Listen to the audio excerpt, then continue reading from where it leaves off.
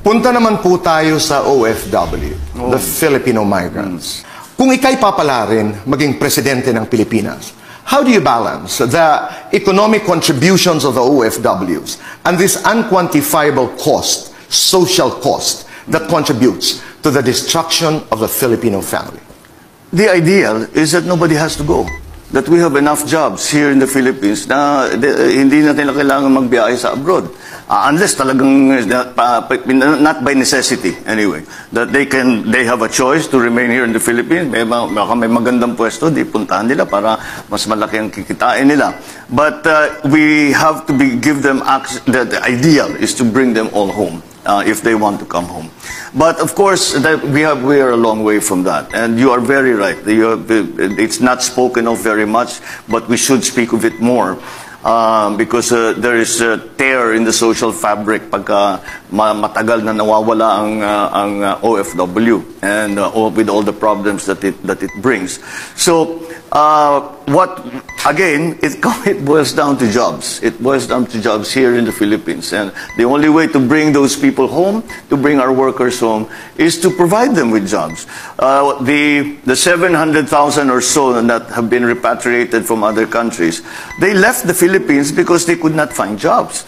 Now, we have to find them jobs here in the Philippines. And so, patong-patong talaga ang naging problema dahil dito sa COVID. The original concept of OFWs was in the early 70s, after the oil crisis, when the Middle Eastern countries suddenly found themselves loaded down with plenty of cash because tinaas nila ang presyo ng langis. And so they went into a building spree. And we're spending, I think Saudi Arabia was spending $10 to $12 billion in 1974-75 a year on infrastructure. We wanted to take advantage of that, and we did. But the idea was they were contractual workers. Pagka natapos yung kontrata, natapos na yung building na ginagawa nila, natapos yung kalsada na ginagawa nila, uuwi sila. Hindi sila maiiwan habang buhay, doon na silang magtatrabaho. Unless gusto nila yon. So that was the concept then.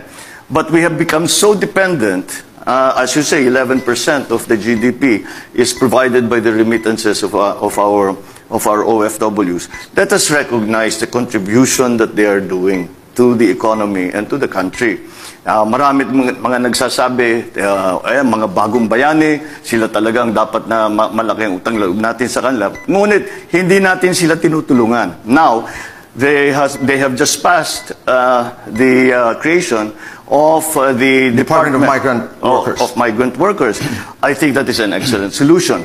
Because pagka nagkakaproblema ang ating OFW, ang DFA ang pinupuntahan, Foreign Affairs, ang embassy ang pinupuntahan. Ang embassy, walang budget yan para kumuha ng abogado, para iuwi yung namatay, o para whatever the problems they might have. This department will take care of that. They kumukuha na lang sila kung saan-saan. Okay. DOJ, baka meron silang yung abogado. Department of Labor. Now the Department of OFW will institutionalize that.